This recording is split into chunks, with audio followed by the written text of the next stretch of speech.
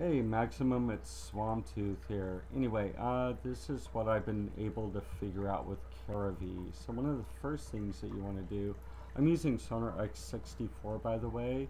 So some of the MIDI automation that you were talking about isn't really working on my system because it's doing a pass-through. But anyway, so one of the first things that you have to do is come down to the Cakewalk plugin manager. Go ahead and open that up.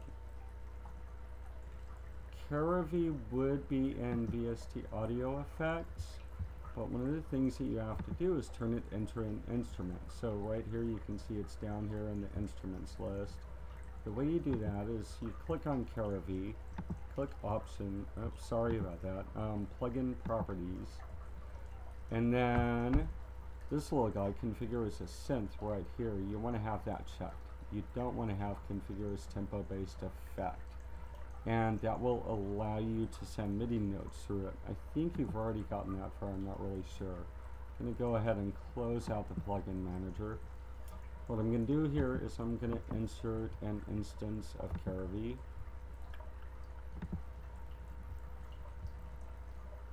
And I'm going to play a little bit of the sample. I'm not sure how it's going to sound on this system. I'm using my laptop microphone.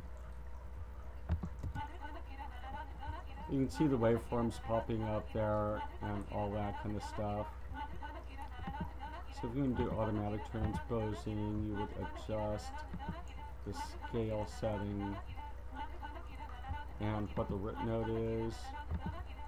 But you can take that off by unchecking scale, which is what I would recommend, just having used this a few times. Anyway, I'm going to close out Kerovee and stop that. And then I'm going to insert a Midi track, and I am going to route this to Kerovee.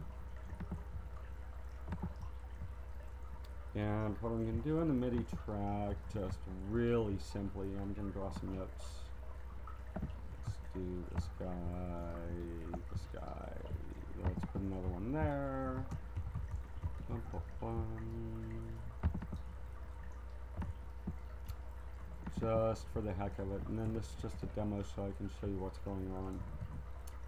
So go back to the beginning.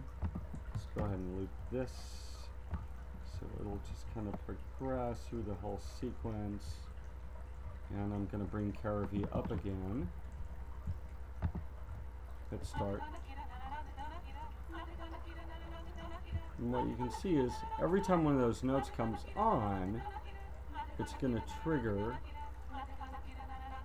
on the note that it's rounding down to, or that it's actually doing the transposition to. And I think you can hear it.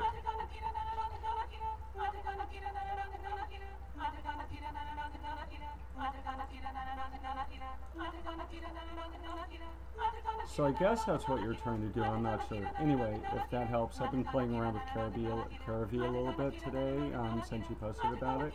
It's kind of cool, and I'm hoping to learn a lot more about it, but I hope this helps you a little bit in the meantime.